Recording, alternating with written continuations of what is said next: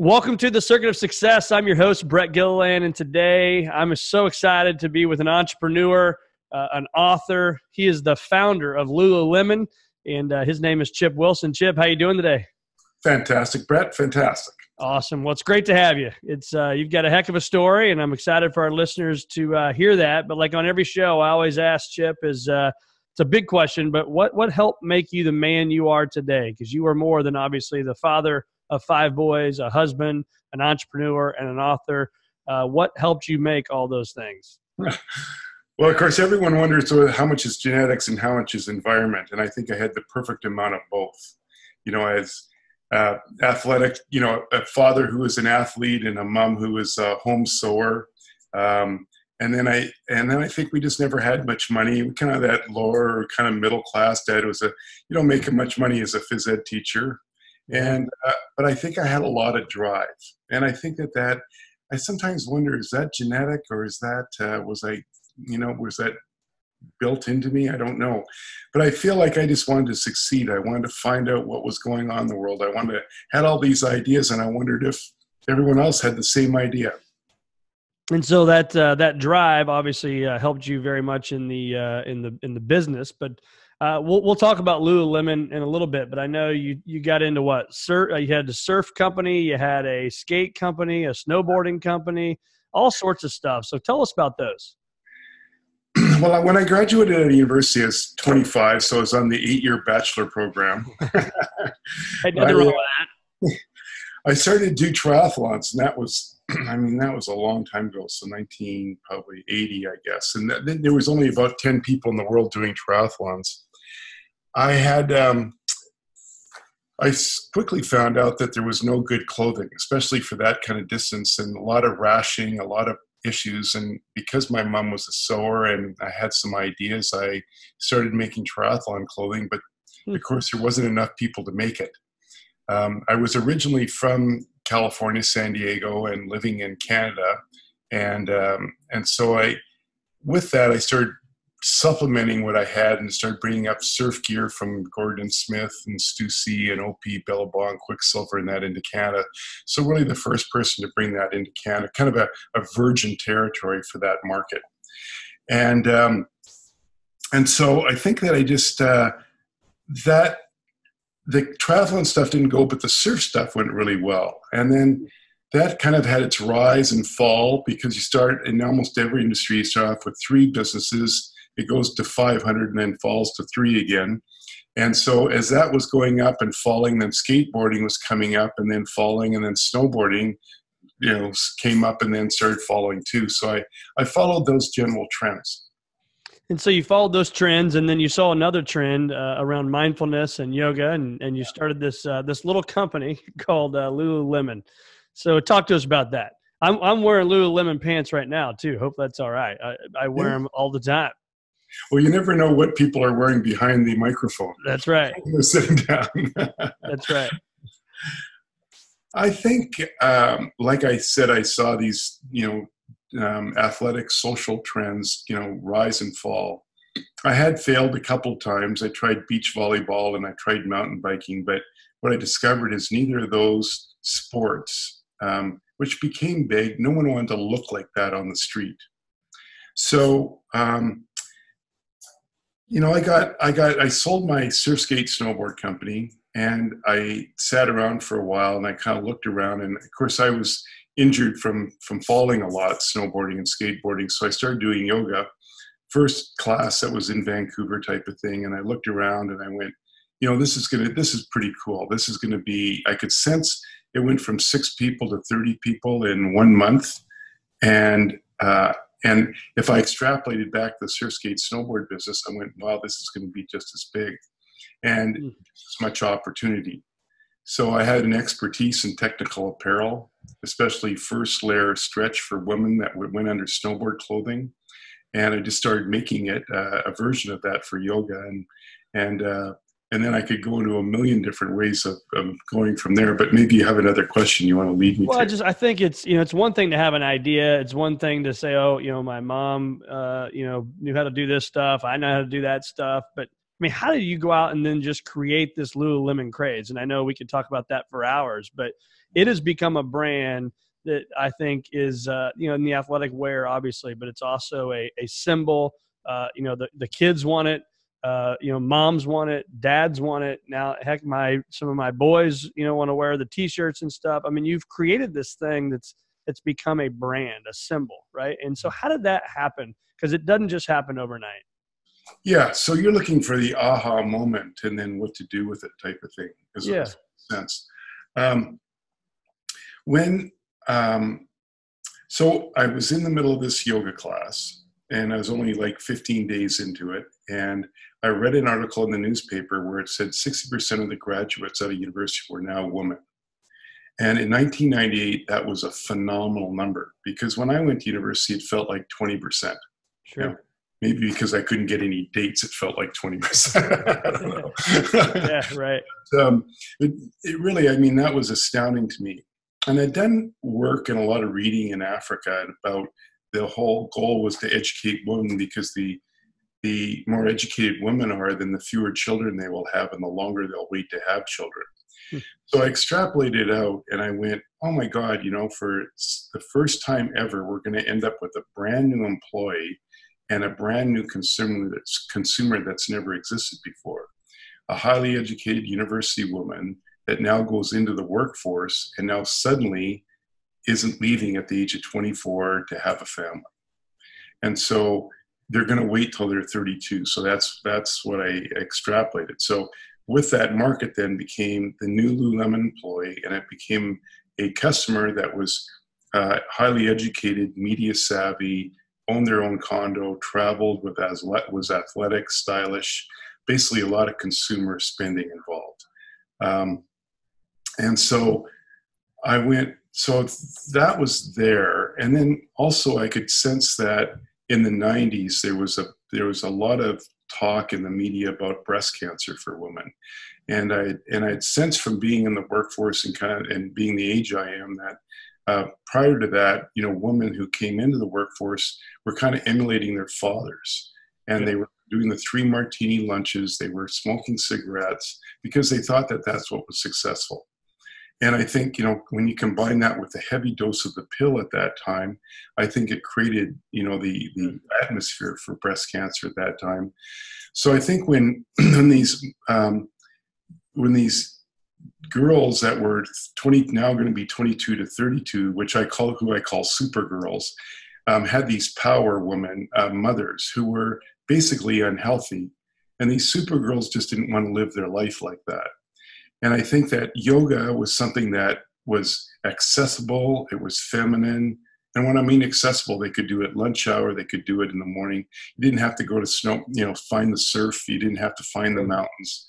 And it was, so it was feminine, stylish, the whole works. And I think when you combine that with, I had a couple other ideas. Do you want to hear them? Sure. Well, I call the Supergirls because in the 90s, for the first time, you saw a girl with superheroes like cartoons. And so they were wearing Lycra and they were equal in power to men. And I think that the Supergirl mothers were wearing all the big power suits with the big shoulder pads, looking very mannish. But who the girls were looking up to were these like Lycra-clad power superheroes on TV. So I also think that in the 90s, you had amazing, probably divorces peaked. And I think you had fathers who never knew what to do with their daughters. Right. And they became baseball coaches, soccer coaches, and athletic coaches. And so I think these girls became exceedingly athletic. And I think that basically all those things kind of combined together provided the perfect template for this new market and this new sport. So I pause there for a second. I'm just thinking in my mind about it. It seems like you are a very deep thinker, right? I mean, you keep thinking, I think this, I think that. I mean, you're tying the kind of the comic Wonder Woman type person to the businesswoman today. And you bring that together into this brand, right? So when you say, I think, are you a thinker? Are you sitting around in a room thinking all day? What are you doing? I'm probably a reader. Okay. phenomenal amount and always have. Where'd that come from? I don't know, but it's, I'd read every magazine, 3 or 4 newspapers a day. I very rarely watched TV when I was young. And even to today, except for Netflix is kind of taking and I think that I just was always extrapolating. I was extrapolating out ideas, and I was meshing different ideas together. And basically, when I could see 3 things happen very, very quickly, I would jump on it, which is kind of what I did in surf, skate, snowboard, and then again in yoga. So I would have seen on the first yoga class I would have had a little poster on a telephone post with a little rip-off telephone, that type of thing. Yeah. And then maybe a couple of days later, I would have heard 2 women talk in the coffee shop about yoga. And then I would have read an article about yoga in the newspaper or something, that and I'd go, oh my God, like I've never have I seen anything about yoga. And now 3 things in 1 week, like that's when an entrepreneur, someone who has an idea, jumps on it. And then once that 3 things happen, I mean, my mind immediately goes out 20 years and goes, now, is this something that I should do or not do? And at that time in my life, I could definitely have I'd done nothing. I had sold my first company, and when I mean nothing, that means I'd have to get a job as a barista at Starbucks but I could have paid off a house and bought a car and sent my kids to school. So, but I decided to jump back in. The idea was too good. Yeah. So talk about the success of Lululemon, but on the flip side of that, I would like to talk about what's some of the stuff that maybe brought you to your knees, or some of your failures that you've publicly shared that, so many of us, I think we look at people like you and we say, oh gosh, here's this guy that had this, meteoric rise to success, but clearly it wasn't that. And so what are some of those failures that, as a newer Lululemon founder, that you were bumping into that were really tough? Well, yeah, even before I say that, I think to say 20 years, I had this company called the West Beach Surf Company, and it didn't make any money. So it was every year I thought it would do better. Every year I thought it would do better every year. And at the end of the day, I had these 2 retail stores of our own. We made our own clothing, designed it, put it in our stores. And these 2 stores made $1 million a year. And this international wholesale business we had lost $1 million a year. So what I'm really getting at there is that there was like 20 years of learning. And then to be able to sell that and sit back and go, okay, what didn't work about that and what did work about it? So what did work about it is the vertical retailing, getting rid of the wholesaler. Now, almost everybody gets into wholesale because you can make a few samples, show it to a lot of people, get a lot of orders, and then go to a manufacturer and get it done. But then then there's a big middleman in between that's taking a lot of the profit. So I'm getting around to your question. Oh, this is great. But it was a matter of, I had to get to 5 stores in order to get economy of scale production, in order to get my costs down on my product to make any product. And when you come out with a brand new brand and a brand new product with no marketing dollars, 0, I had none, then that's a struggle. And that's what almost every entrepreneur that goes into anything that needs mass production goes through. So I bought a house for about $500,000 in 1998. I borrowed $200,000 on it, got through about a year, borrowed another $200,000 on it, and then that's it, right? And then I ran out of that, and then I had done some wholesale because I had to do wholesale in order to get my economy of scale numbers up. That company went bankrupt, and so now I didn't have enough money to pay my employees, and so I got a job. West Beach moved back from Portland back to Vancouver, and they offered me a job to be CEO. So I took that job in order to fund Lululemon, and then we ran out of that money. And then that Christmas, if I hadn't got fired from West Beach, because they really combined Sim skateboards and West Beach snowboard together, and so that CEO took over. So I got a $50,000 severance If it wasn't for that Little 50,000, breathing room. it never would have happened. Yeah. So there was a bunch of things in there that, and actually another thing that happened is that the Vancouver housing prices were going up so fast that I was able actually to take another 100,000, at that point. Right. And so there I was mortgaged to the hilt and had everything in this business, and it was either going to work or I was in a lot of trouble. Yeah, and homeless, right? But talk about that, because there's a lot of learning even just in that. Is a lot of people are listening to this, right? They may be driving down the road, they may be in their job, and they're not happy. They've got this great idea, this vision that's 20 years long, but a lot of people are scared to go take 3 loans off their house, right, and go into debt, and as you would say, push all the chips in, right? A lot of people are scared to do that. So what was it about you that was different, do you think? Well, I think for me, because I'd seen it 3 times before in the surf skate snowboard business, I had an idea of where it was going. I also had evidence of this new business model of being vertical and not wholesale. I could also sense that whoever got into a Lululemon product, you could see in their eyes, you could see how they feel.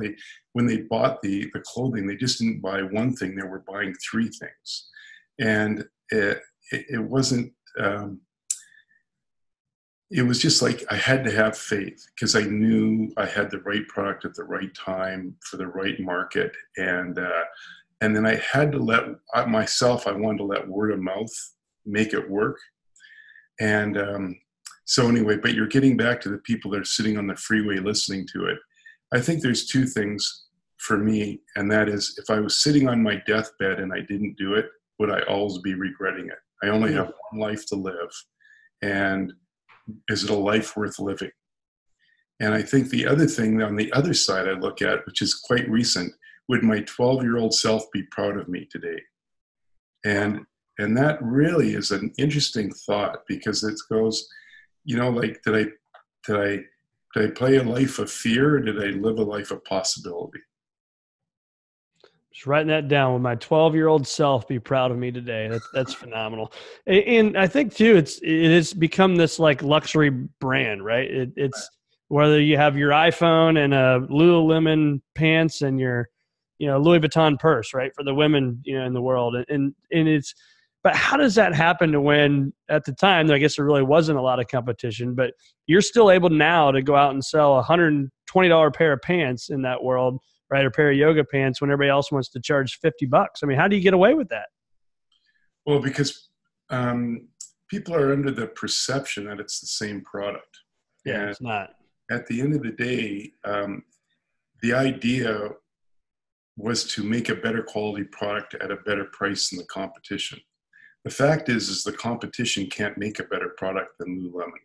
And the reason is because Lululemon is vertical, doesn't have any wholesale. So it can make, because it only sells to itself, it doesn't have to have the same markups. So what am I saying there? So what ends up because Lululemon can make a better quality product at a better price, its goods are made out of nylon, not polyester. So polyester stinks, and polyester doesn't feel the same way that nylon does. It doesn't combine with the lycra or the technical properties that we can put inside fibers can go inside nylon so much better than polyester.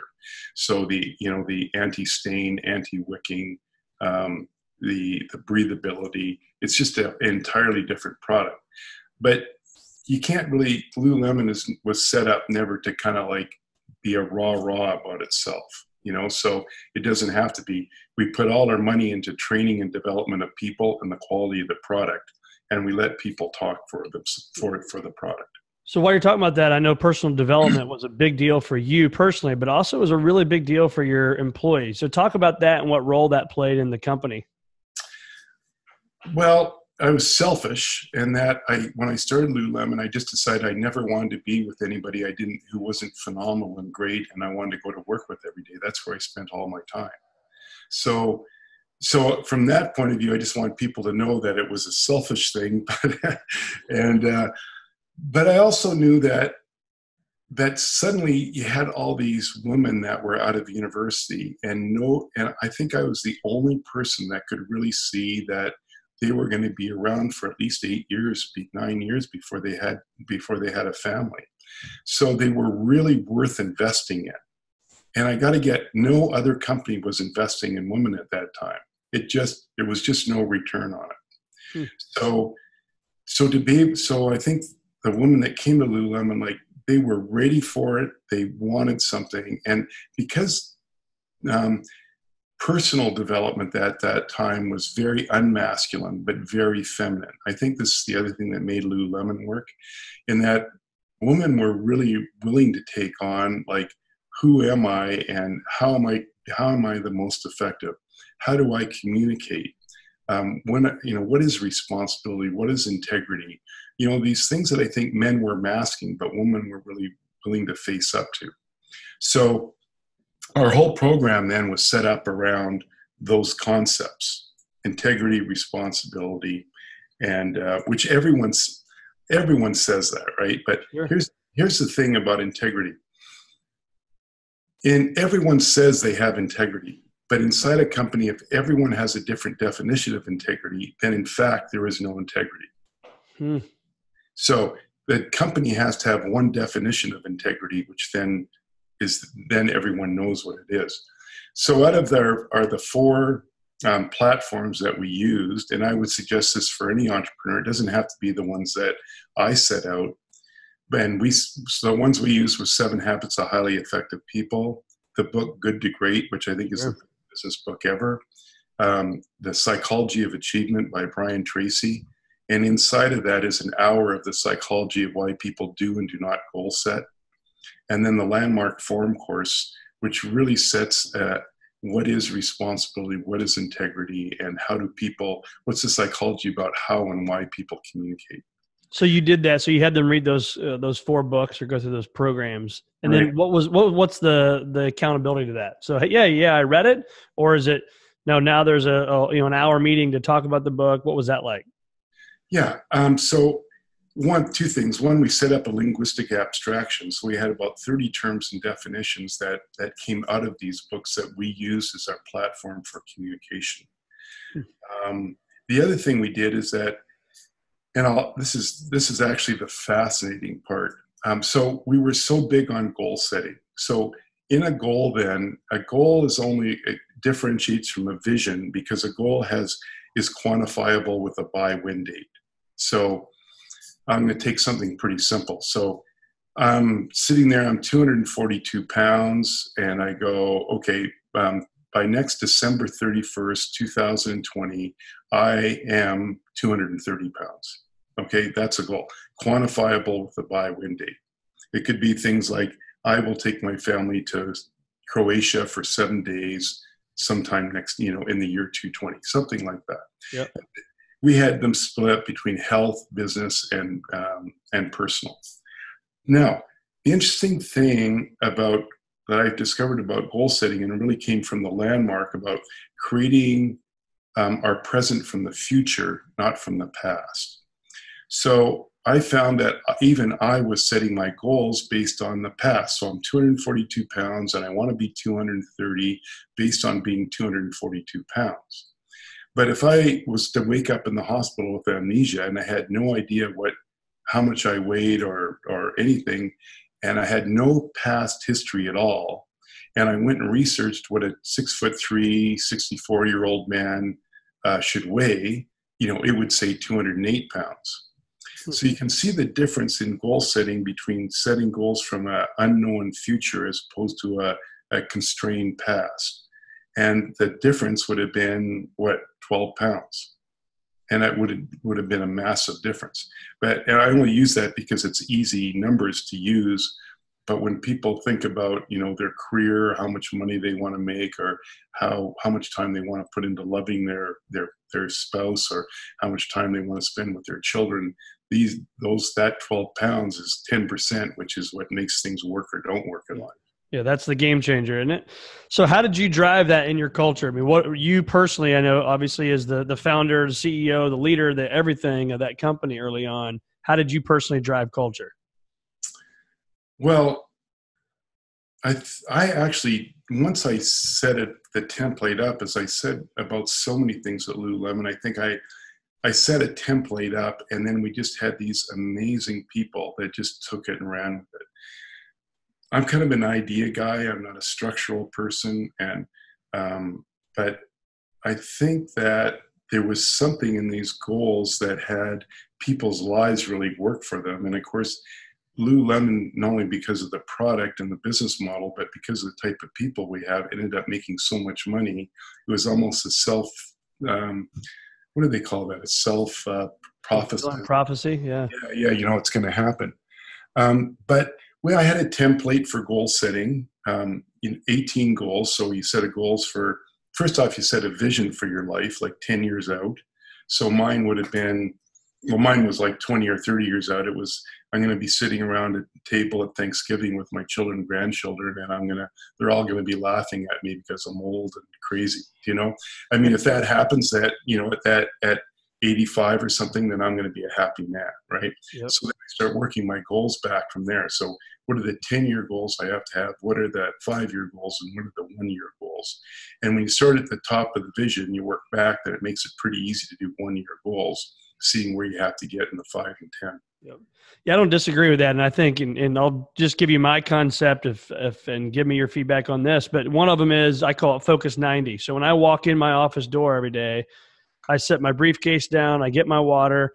I know the things I got to do. I got 4 things I got to do the first 90 minutes of every day. And if I can win that moment, I'll win the rest of the day, right? And then, right. But my 10-year goal, my 5-year goal, my 1-year goal, and my 90-day goals are all written on that same piece of paper, and I read it every morning. Good for you. Well, that's probably why you are what you are. Yeah, but your thoughts on that, right? I mean, that's probably your habits and your rituals when you were early on in your career. Those were the things you were doing, right? So if you can give us a thought of a goal. I know you said at one point you wanted to open 5 Lululemons, but what's an example? Because you don't probably say, I want to sell 1 million pair of pants, or I want to make $10 million. I mean, what were those goals at that time? Well, before I say Lululemon, there's just when I was a competitive swimmer when I was young. So I think, so they had age groups, 10 and under, 11 and 12, 13, 14. So you knew that by the age of 14, that was the Canadian record, so to speak, or the American record, whatever you want to call it. And when you turned 15, you had to break the record by that day or you didn't. So it was automatic goal setting. I will swim the 100 backstroke in X time by the age of my 15th birthday. So that type of thing. So for me, I remember my wife and I originally setting out our goals. We had no money. We were in debt up to our eyeballs. And, but we were the template for everyone else in the company. My wife was the first designer, and so we were in it together. And so we decided we were going to have, in 10 years, we were going to have $30 million in the bank. We were going to have a $10 million house on the ocean, and we were going to have, and then what was it beyond that? Those were the material ones, which are really easy for me to remember because it happened. Now, what's interesting about that is because we had that set in, at a certain point when Lululemon became incredibly strong, and our cash flow was unbelievable. We decided that we were going to prioritize family, and we were going to prioritize the goals that we'd set. So then that decision then had to sell to private equity. We didn't have to sell to private equity. We didn't have to end up going public, but we as a family had these goals, and those goals are then driving our decision making. Yep. Makes total sense, right? The personal vision, the personal goals are driven by the vehicle that you happen to be sitting in, right? And that's for you, that was Lululemon. So what changed for you when you were in debt up to your eyeballs, as you said, and now became massively successful financially? What changed? I don't think anything changed. By selling, of course, I lost control of Lululemon, and that's another story. Because I started Lululemon quite late in life, I mean, sometimes I get labeled with Colonel Sanders about starting businesses late. I guess I was about 42 when I started, but Lululemon really didn't, come to any success till I was 50. And, 8 years were, like I said, a struggle to get there. But it was, so once you're 50, I don't think anyone changes, like it's the things that were always important to me was, of course, health. And because without health, that your ability to enjoy your family is very small. Right. And, I think it comes down to Maslow's hierarchy of needs. And, first off, you got to take care of survival and reproduction. And once that's occurred, then you start moving into longevity and like healthy relationships. And I think that's where my priorities always lead. Well, I think it's neat to hear you say that too, because people, I'm in the money business. It's what we do every day. And so people think once they reach these certain levels, right, whether it's 10 million or 100 million or a billion or 10 billion, that's going to be the trigger point for something in their life. And all the successful people I get to talk to, and people like yourself, there wasn't this moment of I have X in the bank and now my life is completely different, right? Yeah. No, I mean, what money does allow someone to buy is time. And as I'm 64, I mean, you can get where like I have a driver, and I have a driver and people go, oh my God, that's so ostentatious. But it's not any different than having an executive assistant or having a gardener at your Right. house. If I can pay that person $25 an hour and I can do $300 worth of work at the time he drives me to my workout and back, then I make money on that. Wow. So and my whole idea behind saving time is so I can be with my children and family, because that's my highest priority. So what's that dude or female? What are they doing right now? As we're speaking here today, where's the driver? Sitting outside waiting, or are they at home waiting for the end of the day? No, because often I'll walk home or things like that. So okay. Especially in the summertime. So no, they'll be, they take care of, we have a couple of houses and they'll be taking care of some renovations that we have going on. Nice. If the car needs filled with gas, I'll do that. Or I need to, all those things that you always wished you had someone to do, but doesn't do them. I got that person. You got it. I'm giving you a fist pump right there. That's awesome. So what are your habits when you were on the grind versus today? I think we'll talk about both of them if we can, but what were the habits and rituals the no miss items that you had to do during the grind? During the grind of building a business? Building a business. I mean, it's, again, we talked earlier before we started recording, you have 5 sons, I've got 4 sons, and I'm at work, and then I go straight to a sporting event, and it's coaching, and then it's, you go home and you go to bed and you get up and you do it all over again, right? It's this vicious cycle. But what were those no miss items for you? Well, it's funny you say the grind, because in Vancouver, we have 3 mountains inside the city, if you don't know, right on the ocean. So it's a phenomenal place. And I do this thing called the Grouse Grind every morning, 4 mornings a week. So it's a 1-hour hike straight up a mountain. So so when you said that, I was a little bit confused. So in my things I must do, first thing in the morning is I must get that endorphin rush. And so I will go to University of BC, which is maybe about a 10-minute drive away, and run the stairs, which takes about maybe 5 minutes to get to the top of the stairs, and then walk down. I'll do that 5 times. Wow. Or I'll do the Grouse Grind, which then takes an hour to do. It's just across the town. And then maybe, so that's critical for me. And then what do I do coming into work? During the grind part of Lululemon, what would have occurred? I think it's one of the things I made sure once a week I would sit down for an hour with just a pencil and a piece of paper and just think about where the future needed to be. I think my expertise is actually seeing the world 5 to 7 years in the future, which is really, really difficult for a lot of people I work with, because I'm kind of like, I'm willing to give up a lot of what's happening and good right now in order to build where the world is going. So that's important. And then I think it's just the regularly scheduled meetings, and then probably even leaving at 1 o'clock and going for a walk or going for like a 30-minute run would have been critical at that time. And then absolutely being home for dinner with my family was critical. Again, part of selling the company to private equity was either I had to make the choice of I was going to be traveling, I'm building a global business. So we were already in many countries already. Either I was going to be on the road building a business, or I was going to be letting that business let me raise a great family. And so I chose the family. Well, that's a great choice. Great choice. Yeah. It's neat to see somebody at your level, and that was still the number one priority. So congratulations on that. So what would you look back and tell the Chip Wilson, the 30-year-old Chip Wilson, or the 40-year-old Chip Wilson? What advice would you give that guy? I would have given that guy the advice that I didn't need to sell to private equity, and I didn't need to go public.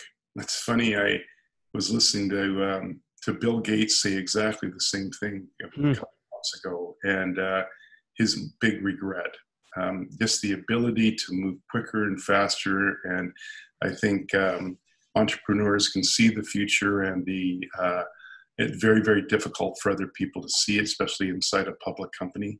I could have, with the massive amount that Lululemon was making at the time I did private equity, I probably could have just gone to my bank and said, give me $40 million unencumbered.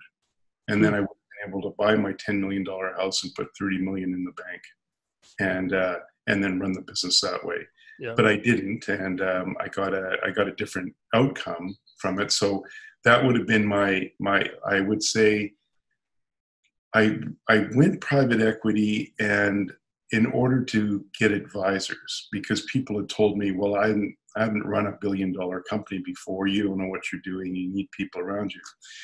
The advisors I got through private equity, I think were self-interested.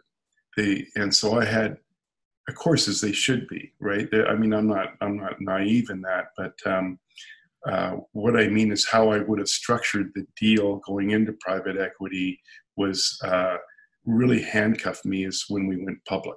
I lost control of the board. So consequently, I lost control of the culture at Lululemon.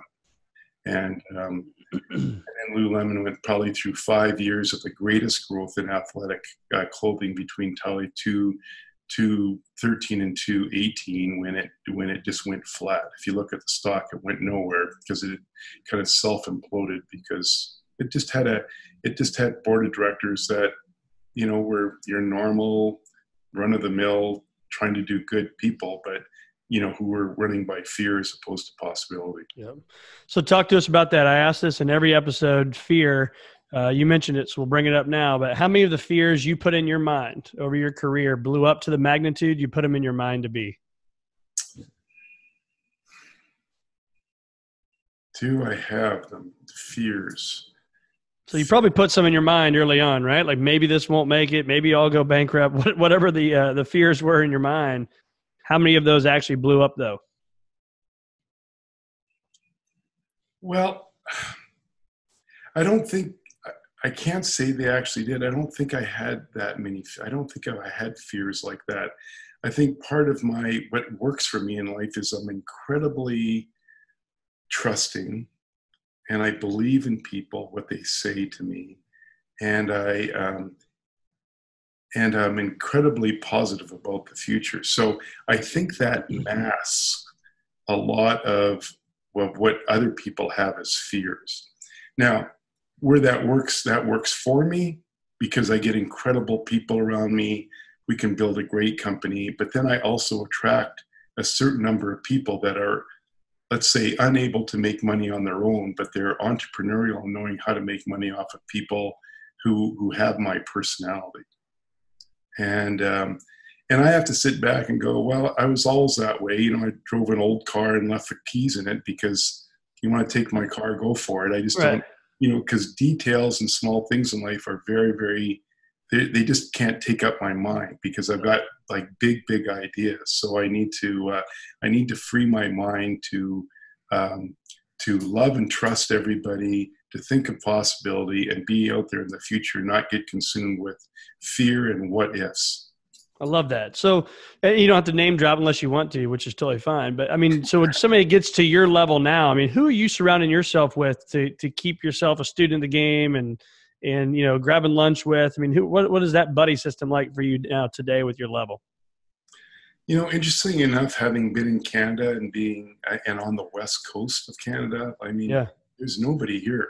Like, you know, I have a 90-year-old billionaire here in Vancouver, Joe Siegel, who was in the apparel business and is a wonderful, wonderful man. And I think about, 5 years ago, he said to me, Chip, like, you've got two more big ones in you, And so I went, wow, that's interesting. And, he said to me, at 60, I kind of like, it's not like I retired, but I started putting my money into real estate. I was making my 7% return a year. And here I am, 90 years old, and I've, what have I done in 30 years? I've done nothing. It wasn't exciting. He said, right.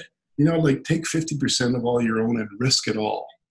Wow. What's it going to matter? Like, do things that are, outstanding.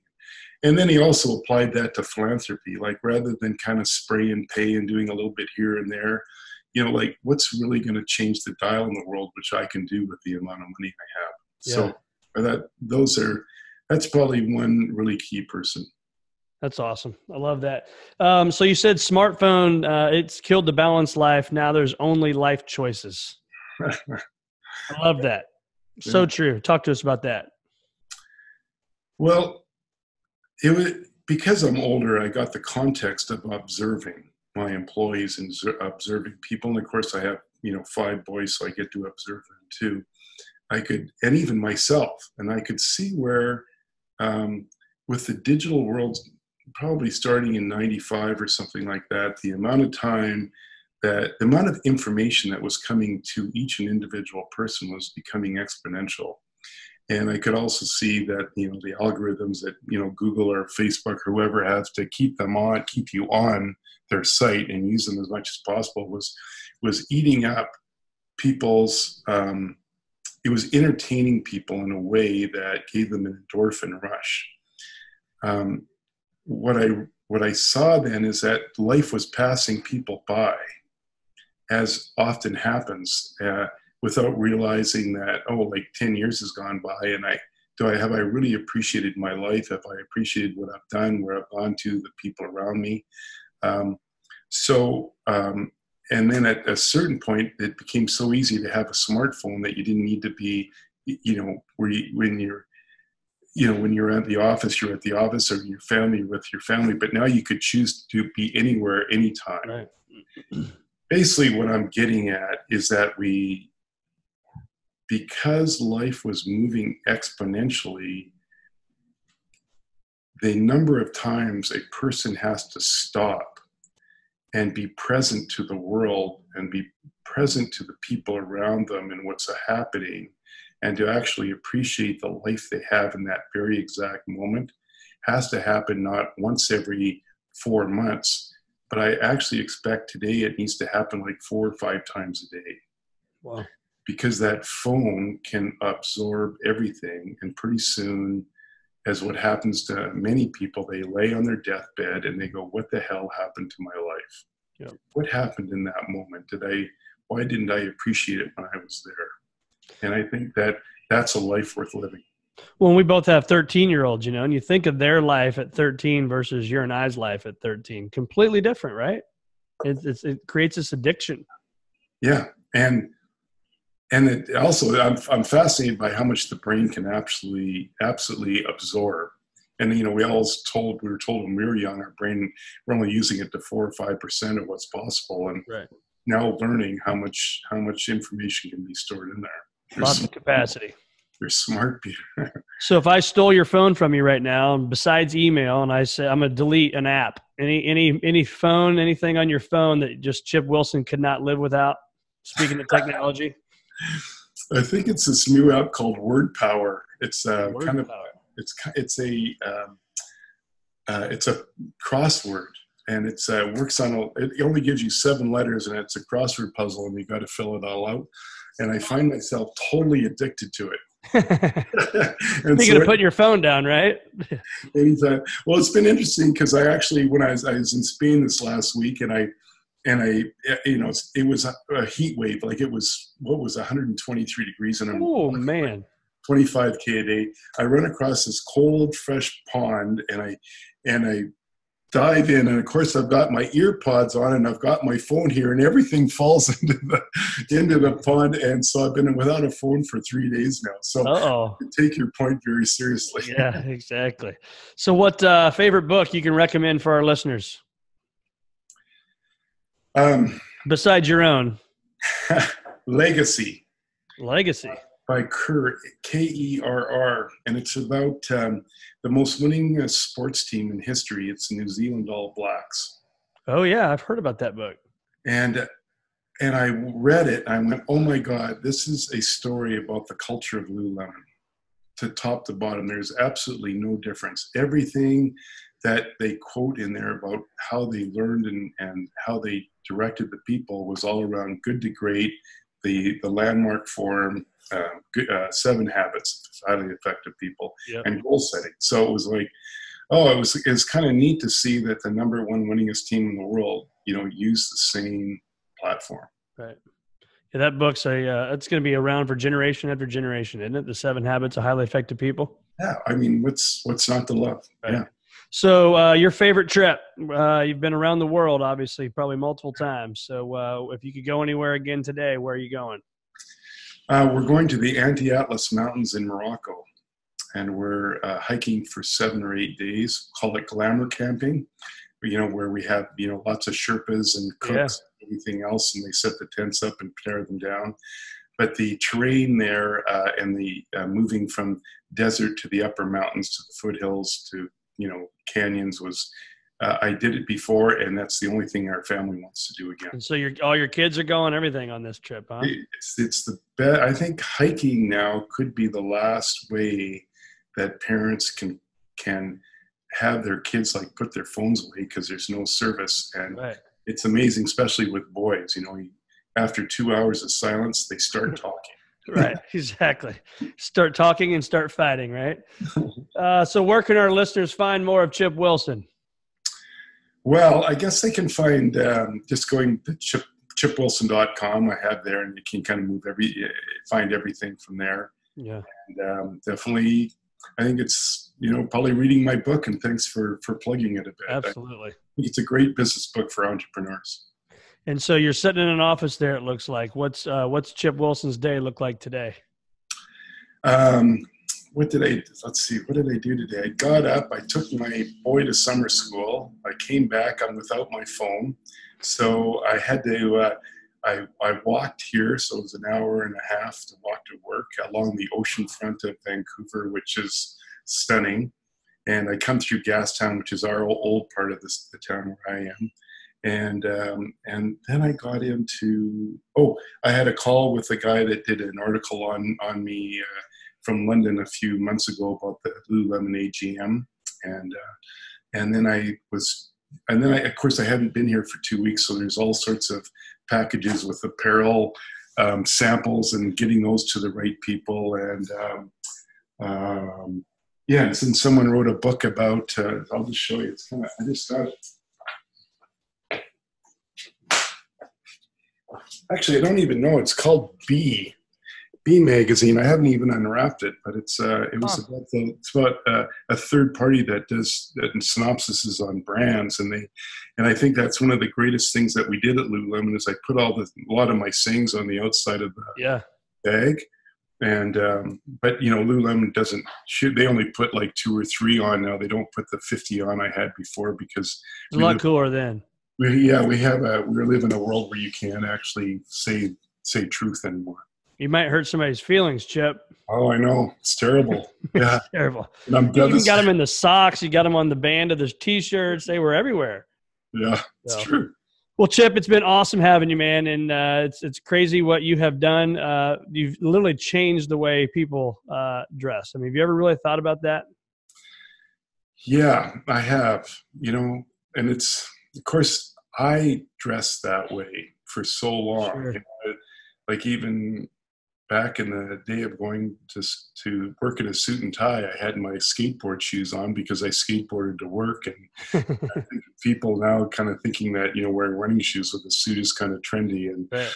But, it's neat to see the world catch up to the way I thought life should be lived. Yeah. Well, that little black stretchy pants that you've made has changed the way people dress, the women dress. And it's amazing how you probably thought they were just going to be yoga pants, and now they wear them dressy too, right?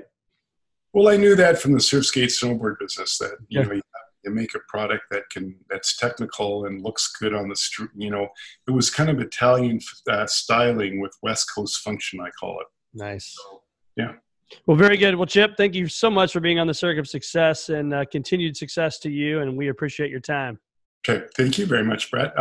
My brother is Brett and my son is Brett, by the way. Oh, perfect. 2 T's. Yeah. I like it. All right.